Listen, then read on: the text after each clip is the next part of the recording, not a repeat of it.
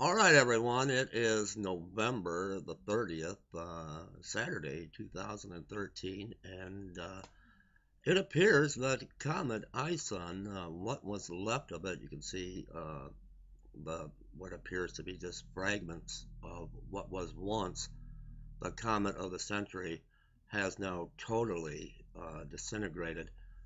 So I've been looking around the YouTube channels, and others are confirming this as well. I was waiting to see what BP Earthwatch, what he would put out on this, but I want to share this with you, and let's watch what's left of Comet ISON, which appears just to be fragments of a once spectacular comet.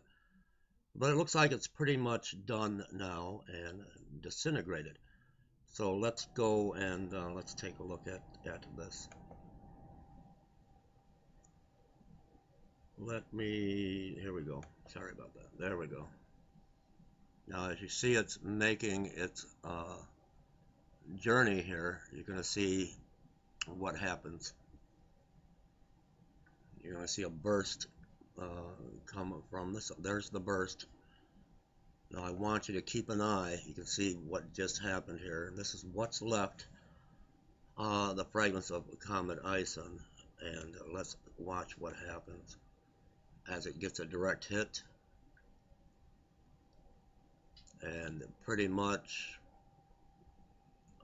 it has disintegrated. As you can see, there's really not much left of what was once Comet ISON. Let's watch this again.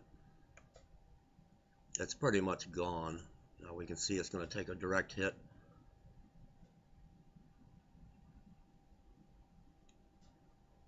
And I'm no expert, but I know what I'm looking at, and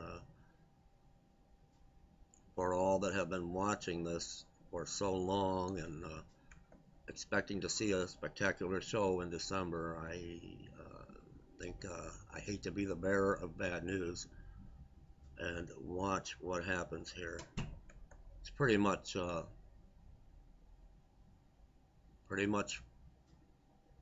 history. It's pretty much done with. You can see there's really nothing left of what was once quoted as being the comet of the century. One more time. Let's watch it one more time. And again, I'm no expert, and I was waiting to see what others would confirm. But I'm going to go ahead, watch where it takes a direct hit.